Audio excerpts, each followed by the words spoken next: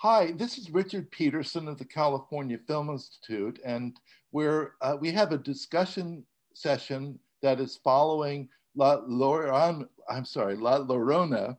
which is a film in our For Your Consideration series, which is the films that have been submitted to the Academy of Motion Picture Arts and Sciences for consideration for the Academy Award.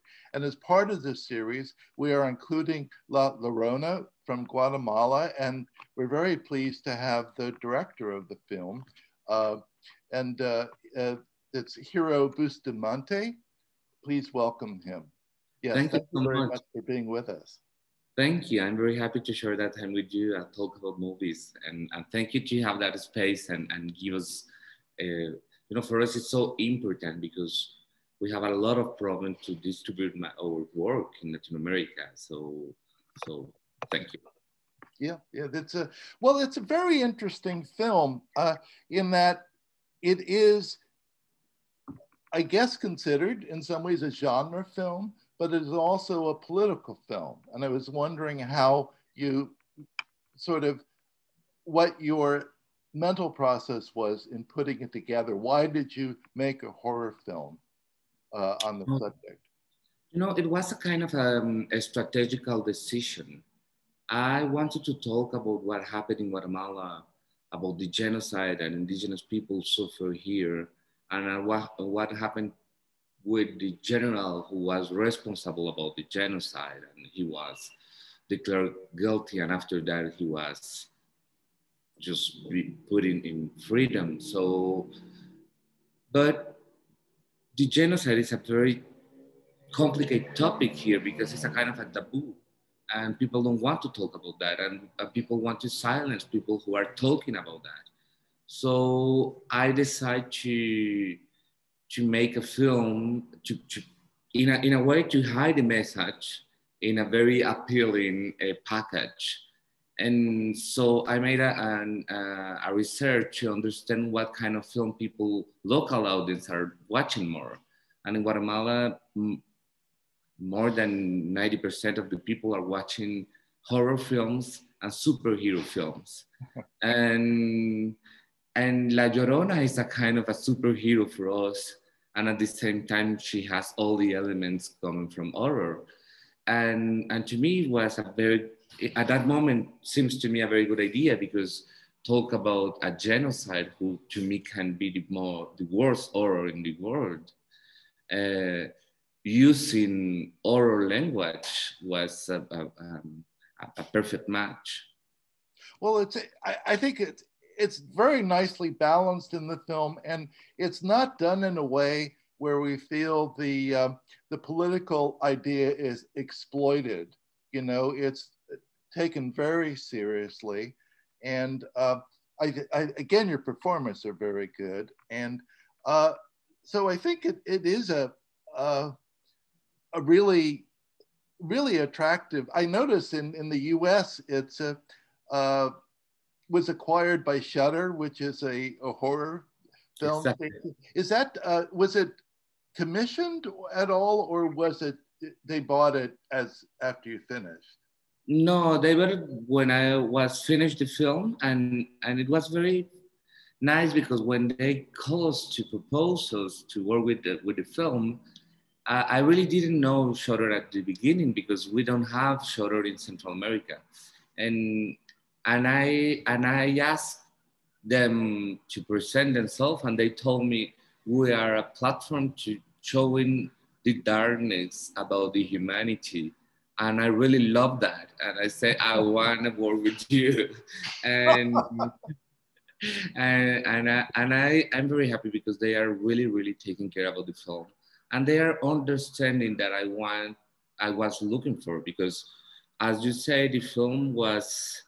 We worked the film using a kind of a balance with three heads, with three baskets. And we were putting in a basket a touch of horror, in another basket, a touch of political and reality, and in the other one, folklore and magical realism. And we were very careful about the fact that never have one of the basket being more higher up than the other. And and and we wasn't looking for a pure horror film. We wanted to mix genre and really like that kind of mixes. And I think horror films are so special to permit us to talk about things that are complicated to abort. Yes, I think there is some history behind that of using the genre to talk about issues that are uncomfortable in themselves. And in a way, we had the opportunity to rewrite the myth of La Llorona and the legend. Because, you know, in Mesoamerica, we really love La Llorona. It's a kind of a divinity. And in Latin America too, in the whole Latin America, but in Mesoamerica, she's so important. And probably maybe explain what the legend is. The legend is the story about an indigenous woman who lived in Latin America when the Spanish came. She fell in love with a man, and the man, in a moment, quit her, and she became upset, and she killed her kids because that man quit her. So after that, she was punished, and she started crying about the men and the kids. And and I never understood why we love that legend if the legend is so misogynistic. If you analyze that, it's a woman crying because a man quit her. So, and a woman killed because a man quit her. So I decided to transform La Llorona and say maybe La Llorona can cry because a more relevant thing than a man. And maybe she can cry because the suffering of a people.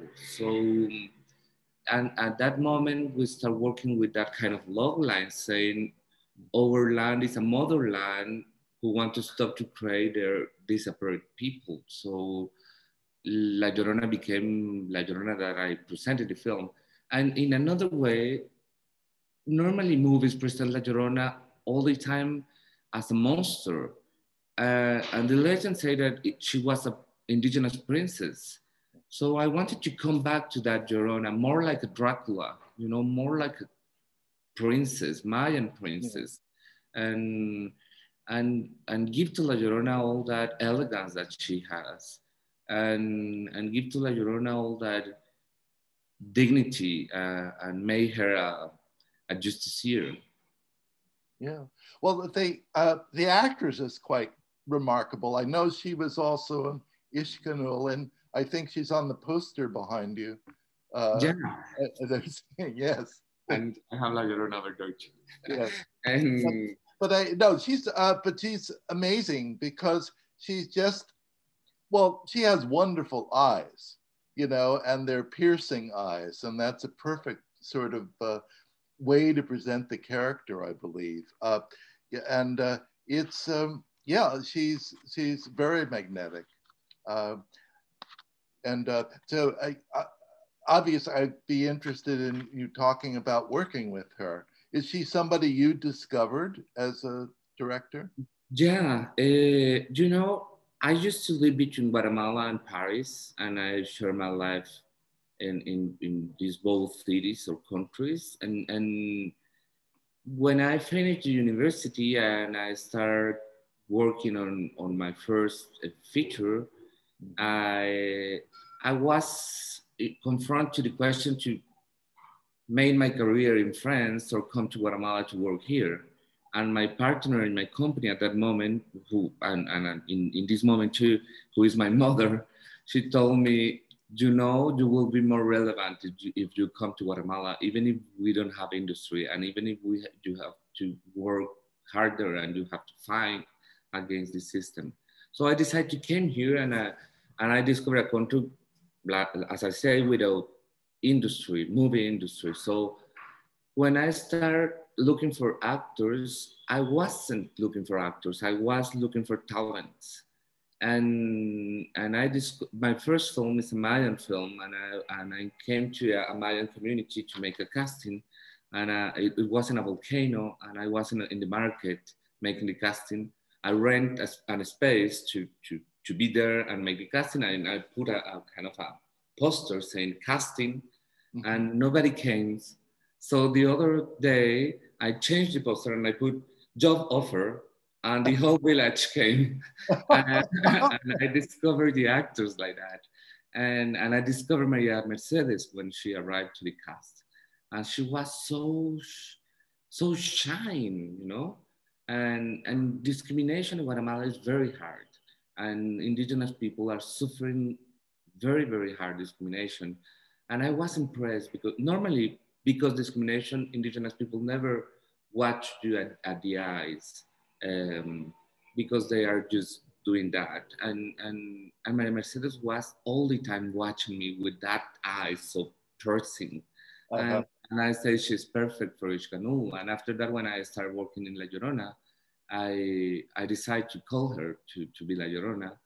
And she told me, you know, my grandma during the war told me that she learned to cry in silence. And she told me, I want to cry very hard to be listened by all the world.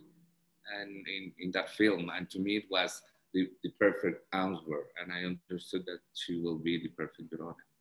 Yeah, no, she's very striking looking. And is it interesting? I just saying this, I don't think it means anything necessarily, but she reminded me a bit of the, you know, the girl in The Ring, Oh, the yeah. Japanese films, because of the long hair, you know, and hiding her face sometimes. Yeah, you know, Japanese culture and Mayan culture are a lot of things in common. And nowhere, even there is a Llorona in Japan too. In the Japanese culture, there is another woman who came and cried at the night. And so we for sure we use a lot of Japanese references to build a film. And and it was so particular because hair became very important in the film. I wanted to use the hair of Maria Mercedes Corral as a water and as a wind, and to have all that kind of movement, and at the same time use the hair of the mother and the daughter in the general family as a cartoon, not cartoon, what do you say, you know, like a strike and Caricature. exactly. So I wanna play with that, and hair became very important in the film. Yeah. So is the general is a fictional general based on real people, or is there a particular story there? Yeah, the political fact that I present in the film are real, and that happens in the recent history. And but I didn't want to inspire my character in Rios Montt, who is the last dictator in Guatemala. I prefer to be inspired by the whole dictators in Latin America because they are very similar. And once I was making a master class in Paris, and one of the students in the university asked me why they are so similar. We can think that they came from the same university. And I said they did. They made a university who called the School of America in USA, and that school formed the most part of the dictators in Latin America. And so they have one of that similitudes is the fact that they continue saying that they are heroes and they save our country, and they continue saying that people who was killed deserve to be killed, and they did that to save us from communism. And and I really think that you cannot pretend with that role 24 hours. You can do that for some time during the day, but for sure at night, you will be feel guilty and you will become human. And in that moment, La Llorona can haunt you. And so I decided to put my camera in the house of the general. And because I know very well how victims of the genocide feel, but I was curious about how the responsibles of the general field. And so it was that the process. Yes, fascinating. How many, are there many indigenous languages in Guatemala? Well, there is 23 indigenous language in Wow. Guatemala. Wow. And in the film we spoke two. One of the languages is Ixil, who is, it's very difficult to say who suffered more or less in a genocide, but the Ixil ethnia was one of the more affected. And so I wanted to use their language to give us a voice. And I used another Mayan language in the film, who is Cachiquel, and it's because I grew up in the ethnic Cachiquel, and I wanted to.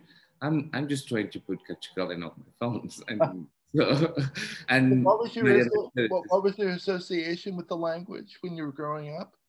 my stepfather is a Cachiquel man, and his mother became my grandma, and she was a Cachiquel, and I fell in love with that woman, and she learned me Cachiquel, and she teach me Cachiquel, and she teach me cook the Mayan cuisine, and she introduced me to the Cachiquel world, and it one of my most appreciated gift that I received in my life. Well, and you brought it into your work. Yeah, I mean that obviously it was an inspiration for your first film, Sure. Ixcanul. For Yeah. sure. I really when I decide to make movies, I decide to make movies to use films as a tool to change societies and to impact societies in a positive way. So I I started studying my own society, and I discovered that our biggest problematic is discrimination. And discrimination in Guatemala is because we are not proud about our origins. And I discovered when I fall in love with my grandma, after that I discovered that she was hiding her origins. And she was speaking in Cachical only when the door was closed. And I start thinking about all the energy that people was used to be other things that they are not. And I think it was our big problem, and we have to fight against that. Well, And it's because that we live that genocide, because yeah.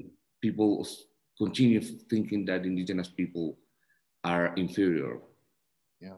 And you said there are relatively few movies made in your country, right?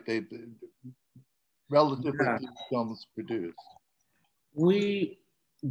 During the war, we didn't produce any culture thing or any art thing. So movies was affected about that. And right now we made 4 films per year, 3 films or 4 per year. Uh, and it's very complicated because we don't have any financial help from the state, and we don't have an industry putting money on films or culture. So, and for that, there is positive things and negative things, because we don't have a lot of actors. But when I start working, I decide to start forming actors, and we create a kind of a processes to work with them and form them and follow them, and not only form people to be part of one film, but form people to create another career, and people to become leaders and icons from the culture part. And it's working well, and I'm very proud of that. Oh, good. No, that's good. The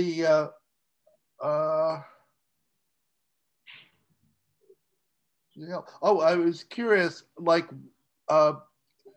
what filmmakers have you admired from other countries? So you worked. Obviously, you said you worked in Paris as well as here. But what filmmakers do you like to see?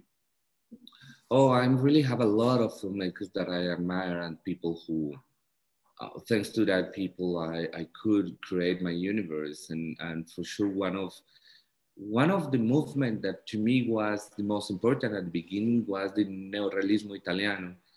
I studied the direction in Paris and screenplay in Rome, and I discovered the Neorealismo, and I discovered that we were very close, the Latin people, to the Italian people at that period. So and after that,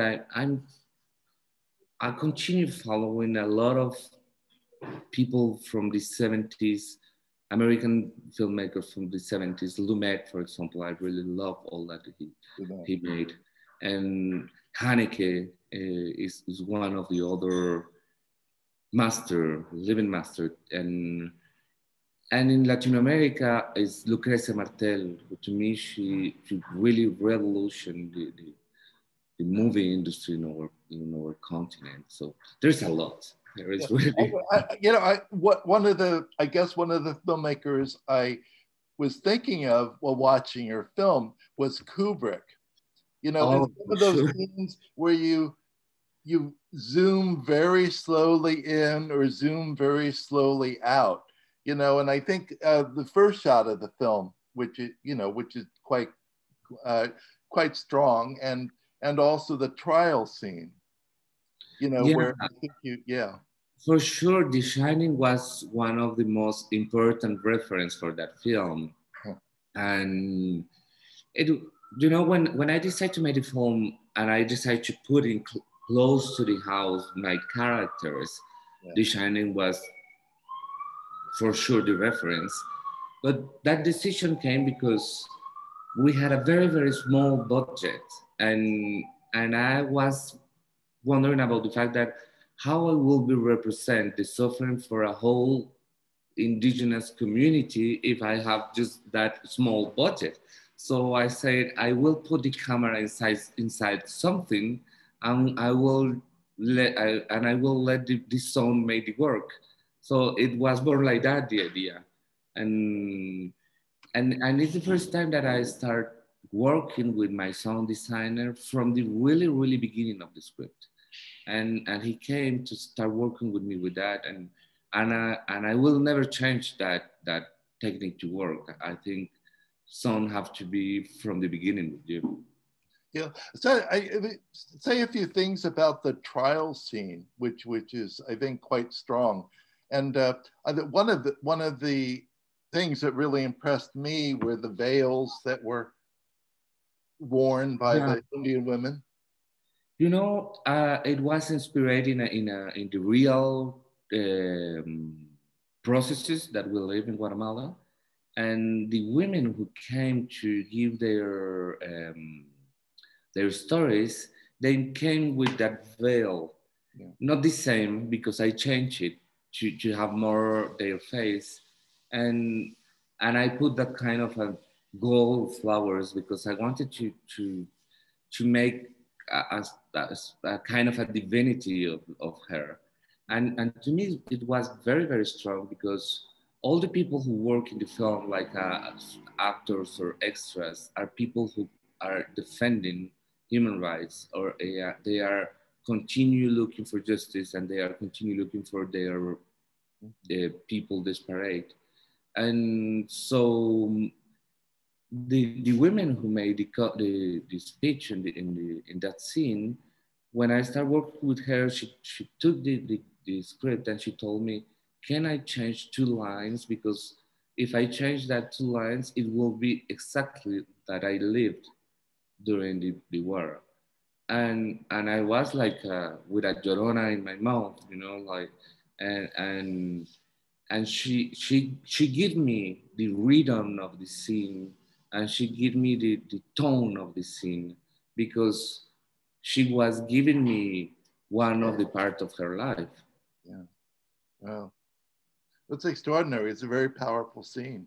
Well, thank you. I don't know if there's anything else you'd like to say to our audience. Oh, thank you to watch the film, and it's a very nice opportunity, because when we was shooting the film, we had some threats and menaces, and people don't want to let us shoot the film.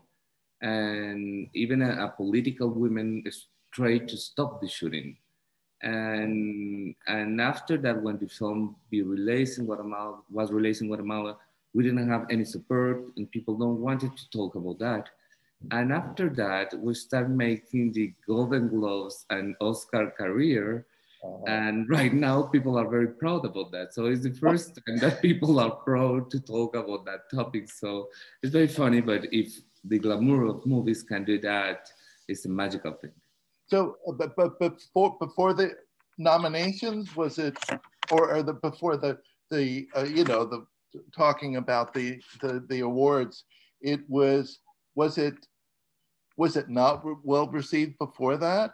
No, you know, in Guatemala, if you are somebody who defends human rights, you deserve an insult, and the insult is communist. So you can understand that if in a country that is not very good to defend human rights, a genocide can happen. Yes, yes, yeah. It can happen anywhere. Exactly, you're right. Yeah.